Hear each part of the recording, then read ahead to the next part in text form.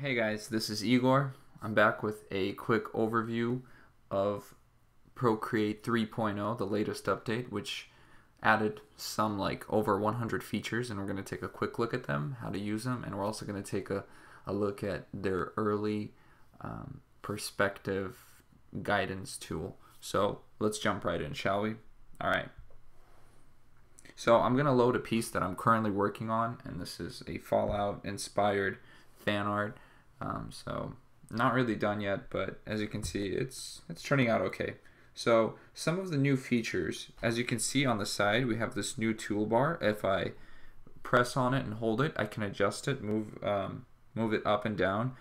And again, if you're a left-handed or right-handed artist, you can choose the differences right here by enabling right-hand or left-handed interface. That hasn't changed. As far as we're gonna get back to the perspective guide thing in just a bit, but another thing you might notice is now you've got a lot more brushes, and I have these imported brushes that I got from Nikolai, this one artist, Nico, and they added those brushes that I downloaded from him into the official Procreate, so that's a really versatile brush and a pretty good one to use.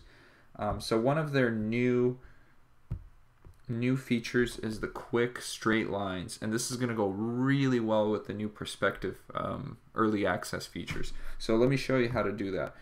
Imagine you have like a destroyed sign or something that you want to add into the scene, and you know, obviously it's going to be really hard to draw a straight line without a stylus, right? So let's say that's, you know, as straight as I can get it even after 10 or 15 attempts. So what you can do is you draw a line, you hold it for a little bit, and you see after I held it, now it became a perfectly straight line that I can position exactly how I want by dragging my finger over it, and then when I let go, it becomes a stroke. So it's a great tool for you know, getting those right edges and being able to put in architecture or using straight edges just within your drawing if that's, you know, your style or that's what you were looking for earlier. Let's see if I need to cover anything else. Those are probably two of the biggest changes for me. Another one that they did was they allow canvas size of like 1 billion now. So my iPad can't support it because I still have the iPad third generation or something, but now you can go up to 16,000 resolution. So if that's your thing, then you know, obviously you could totally do that. So let's jump into this different painting. This was off of one of the demos from the artist that I mentioned earlier, and I drew this kitchen out using perspective guides that I custom built with his technique, which uses like importing layers, and it was a pain in the butt to do.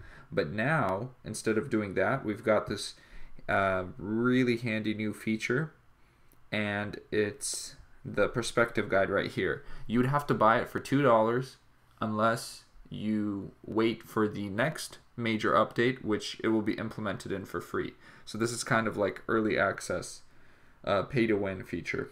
So let's edit the perspective guides, shall we? All right, when you hit perspective guides, it zooms out and it says tap to create a vanishing point.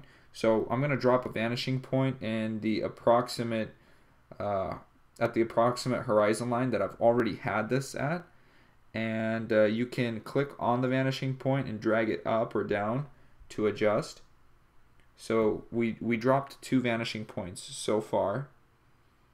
Actually, one of my vanishing points is right there. What am I doing? I'm failing. That's what I'm doing. All right, and then the second one is off to the side. I'm looking approximately at my current what is it? The vanishing points that I already have set up, the little grid system. So let's see here. I'm trying to. I have to zoom out a lot further because I put this other point so far away that As you can see, I'm still not perfectly lined up, but it's not at all a pain. It's not a hassle, you know, to make this adjustment, just because it's just zooming in and zooming out. And they've also implemented a lot of sensitivity related things, you know, for stylus, and because the iPad Pro is coming out this month, and unfortunately I don't have one yet, so I can't show you that demo. But as you can see, the perspective guide is working really well, and now I can see all the mistakes I've made previously, because mine was kind of a makeshift version. But you know, overall, it really helped me to map out the kitchen without using a photo reference or anything. So I think that this new tool is going to be absolutely crazy, and I can't wait to use it. Another feature that they did implement that I also can't show you because of my old iPad, which sucks, but at least, you know, for the people who are on 3rd gen like I am, at least you'll know from this video, motion blur and perspective blur, and those are also from their little tutorial video. Really easy to adjust, and it looks like it works similar to, you know, the Gaussian blur. And one more thing that I could show you guys before we wrap this up is the instant replay feature. Now you no longer have to export the video to take a look at how you got, you know, your drawing the way it is. So you can hit the little toolbar tab, and under canvas on the bottom you'll see instant replay, and you have to make sure that the video is enabled, so while you're drawing the program records your stuff. But when you hit that replay, you'll see that oh, well, I don't know why it's not replaying it. Okay, it just crashed. Well, there we go. I guess that's gonna happen. I haven't had it crash. This is the first time I've had the since the update that I had the program crash. But if I hit instant replay right away, maybe I'll wait a little bit. It needs to load, I'm pretty sure. There used to be like this loading sign, like a little circle that did its thing. Maybe if we go to a different drawing, maybe this one is too complex for it now. So if I hit instant replay here, nothing happens. How awkward. Anyways, I guess this is going to be a demonstration of they still have some bugs to work out.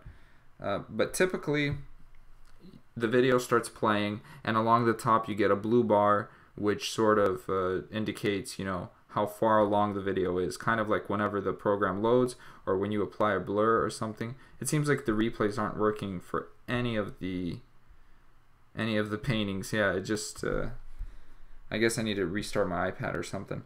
Anyways, thanks for taking a look. I'm gonna be back with more videos. Here I'll show you the, you know, the little bug, flying, killing bug. I haven't finished it, but I'm gonna probably return to it and try to use some of the new tools to help me kind of get this one out there.